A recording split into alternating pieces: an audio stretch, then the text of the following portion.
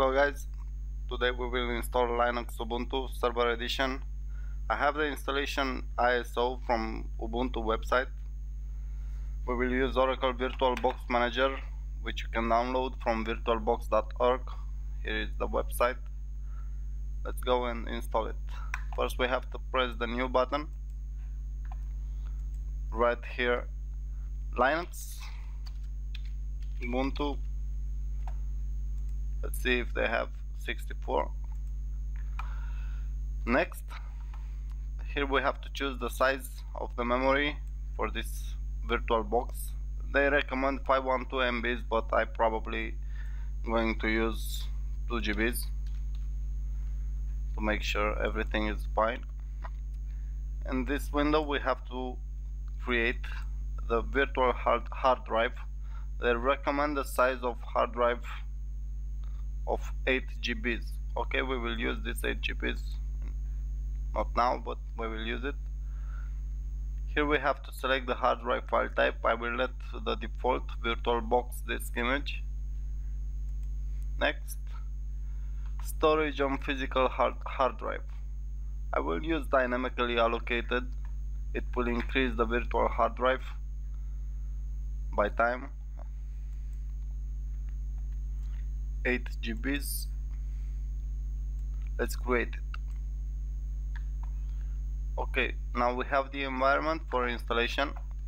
We will press start.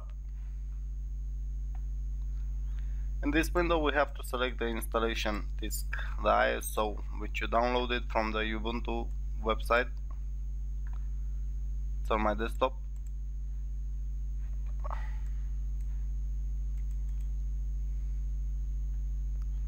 Start. English as the language. Here we have to choose install Ubuntu server.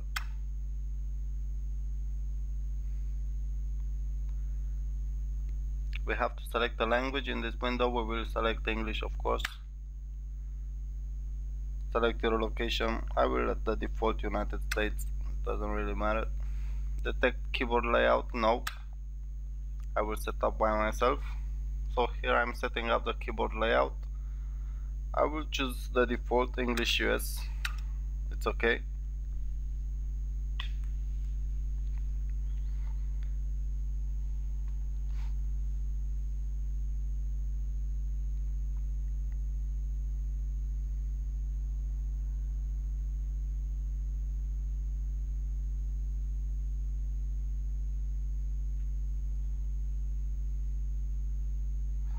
The installation will take a while.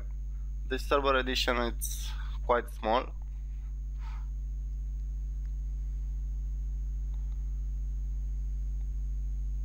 Okay, the host name I will let the default Ubuntu. Here we have to create a user because Ubuntu distribution will not let you log in as root. The root account on Ubuntu distribution is locked. So every time you have to perform any administration commands, you will have to do the sudo command and take the privileges as root. Okay, full name for the new user. I will use test, doesn't matter. Username for your account, test. Here I have to choose a password. Usually you will choose a complex password, not something like dictionary based or like that.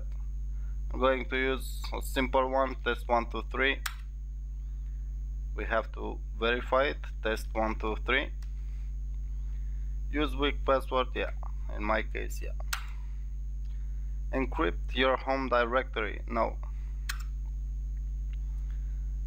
Okay, as you can see, the installation is quite easy to make. Partitioning method, guided, use entire disk and set up LVM. It's okay. We will select the VirtualBox hard disk, write the changes to disk and configure LVM, yeah. Okay, we will use this 8.3 GBs. write the changes to the disk. As you can see, everything is up and running. The root partition and the swap partition as well. Okay, let's write the changes to the disk and go on.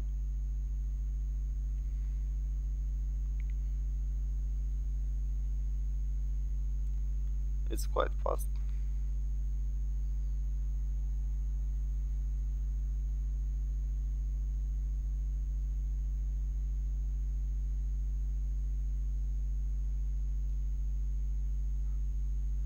Hey guys, if you like these videos, please hit the like button, and sorry for my bad accent.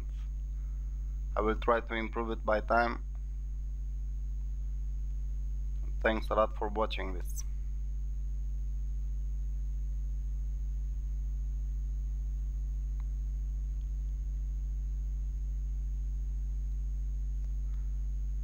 The setup is almost done.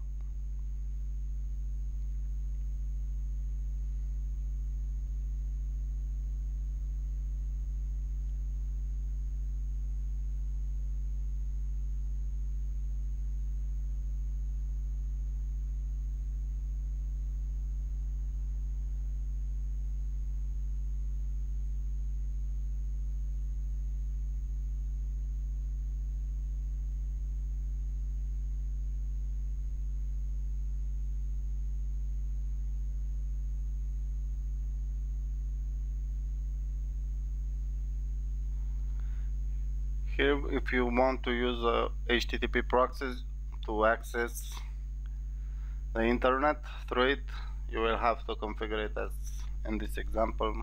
I'm not going to use, so I will leave blank.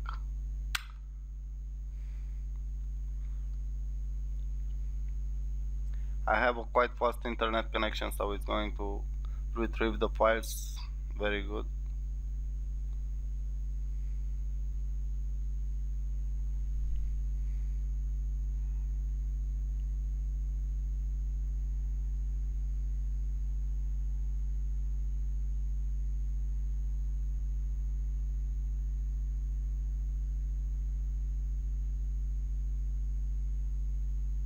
Okay, now the actual software is getting installed.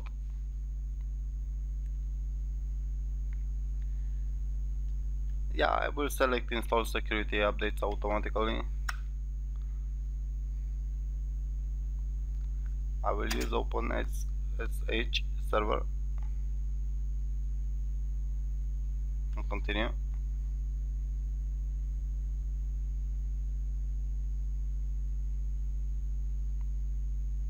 Probably you would like to use something else like HTTP server.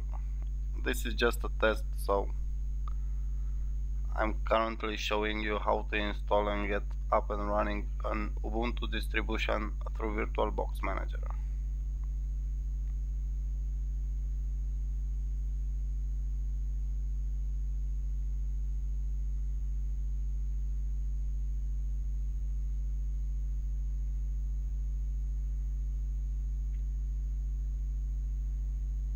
It's almost done, 85%.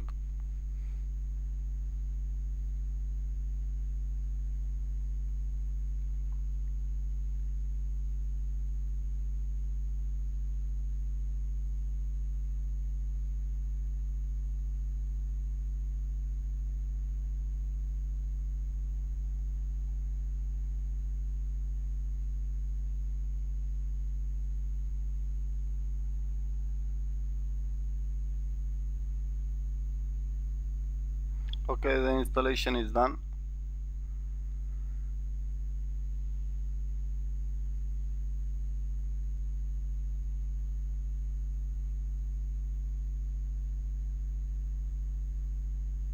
Yeah, install the group bootloader to the master boot record. It will make our system bootable.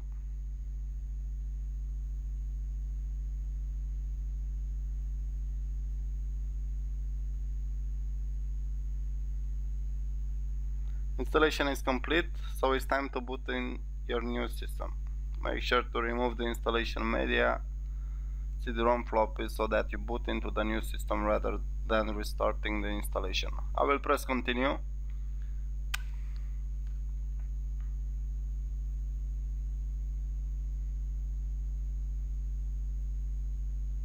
See, it's loading.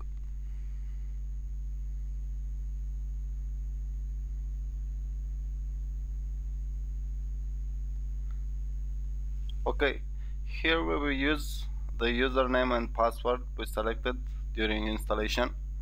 So it's test with password test123. So we have logged in the operating system. Let's check the IP address. If you want to make a port forward so you can connect through this operating system easily with the PuTTY or with any other client, you can easily do that by going to settings, network, pressing on advanced,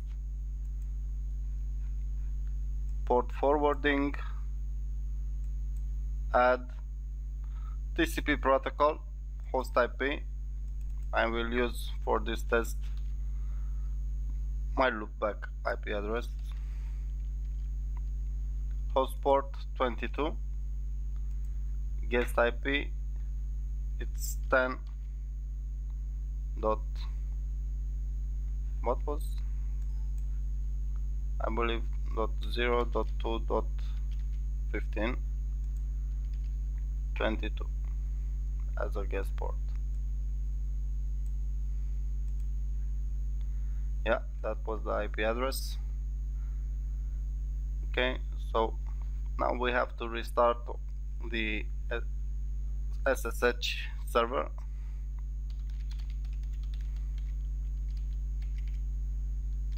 Restart.